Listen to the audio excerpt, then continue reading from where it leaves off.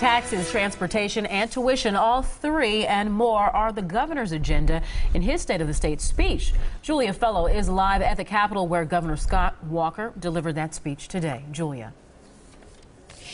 I found that Republicans were proud of what they accomplished, but are erring on the side of caution, Shannon, when it comes to Walker's views on tuition cuts and also on transportation. Walker reminded the public for the past 4 years, undergraduate in-state tuition at all UW campuses have been frozen. A typical student saves more than $6,300 over 4 years when compared to the trend before the freeze. Do you support a tuition cut?